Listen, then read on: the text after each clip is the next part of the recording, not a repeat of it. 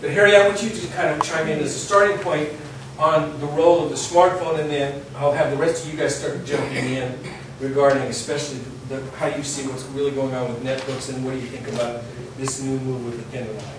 And Thomas, we'll go to you, especially on the gadget side of the standpoint, how consumers are really looking at what they want. Harry? Well, Tim, you talked about sort of 1981 as the starting point for the PC. I always say, I think that with smartphones, we're in about 1983 right now, which kind of makes sense because if you say that the iPhone was sort of the IBM PC in some ways of smartphones, given that there were PCs before the IBM PC. You know, the iPhone got things rolling in terms of a platform that has actual applications and true internet access.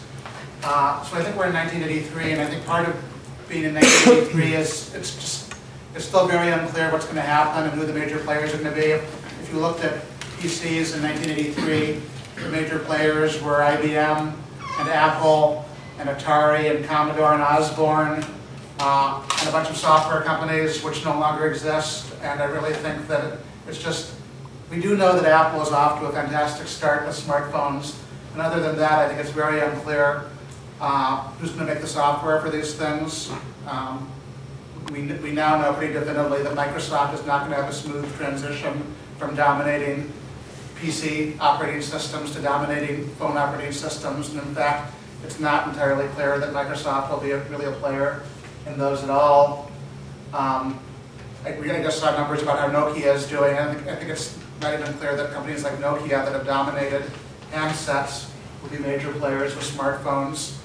And even carriers are going to have to change a lot to dominate, just because up until now, the world of phones, the carriers have controlled them, and they've revolved around the carriers.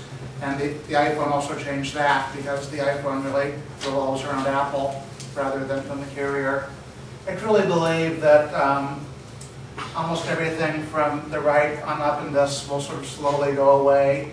And the two things that you will use for computing moving forward are a device along these lines and the internet, because just a lot of what you do will be stored on the web.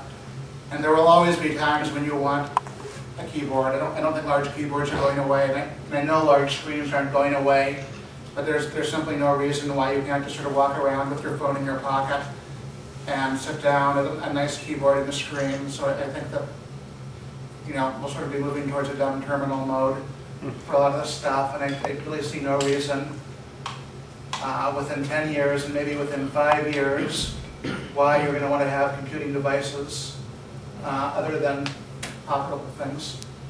I think that these are the mini computers of 1981. They're still around now, but they won't be a few years from now.